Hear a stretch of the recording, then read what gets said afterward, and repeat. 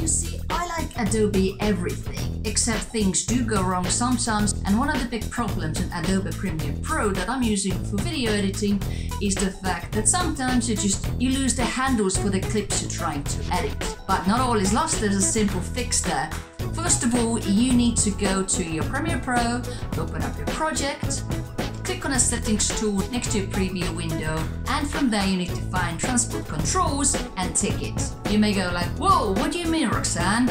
I have it already ticked. But the thing is, if that's the case, then untick it. Adobe, especially Adobe Premiere Pro, is like me. It's all over the place and sometimes weird things work. So trust me, if it's ticked, untick it. If it's unticked, tick it. That is transport controls in your settings menu.